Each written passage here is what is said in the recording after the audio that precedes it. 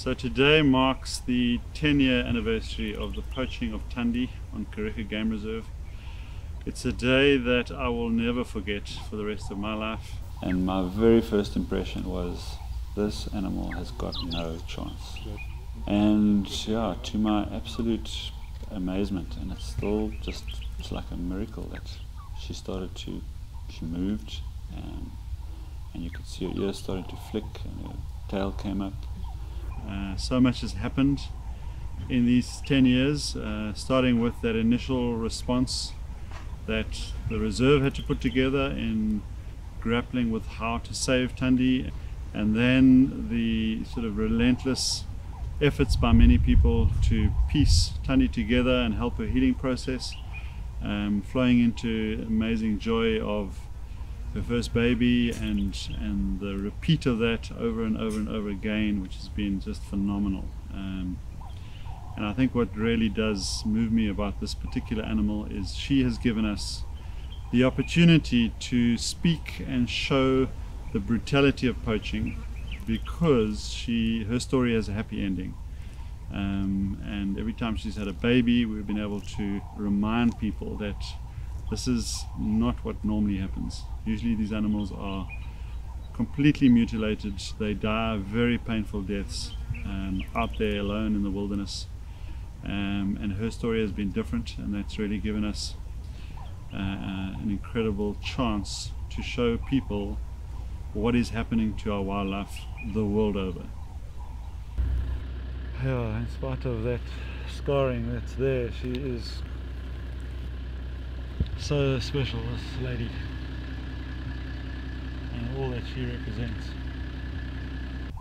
The other legacy that Thandi has left for us to enjoy is this inspiration that an animal who we saw just desperately wanted to survive. She fought her way back from the brink of death.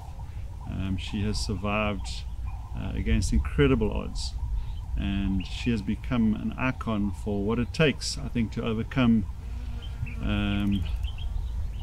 life against enormous adversity.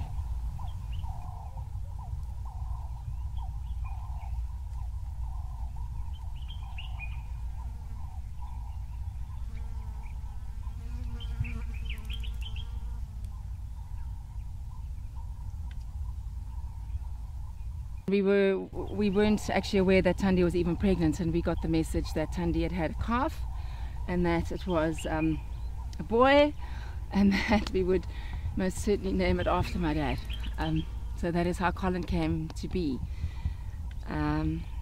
Yeah, so we go to extra lengths to protect every single rhino on this reserve, and to play our part to help rhino globally, because more than anything, we want this bull to grow, to sire many, many offspring, and to live the longest and most happy and peaceful life that he can. And that is really the story of the planet for me. We face seemingly insurmountable odds, and yet an animal like this has shown me personally that if you are willing to guts it out and to fight every day, which is what she's had to do, there can be amazing joy and success, and an exhilaration to what we do as we succeed in it. So she has inspired not only myself but countless other people to fight for rhino, and then through that I think we've all grown our response into other species.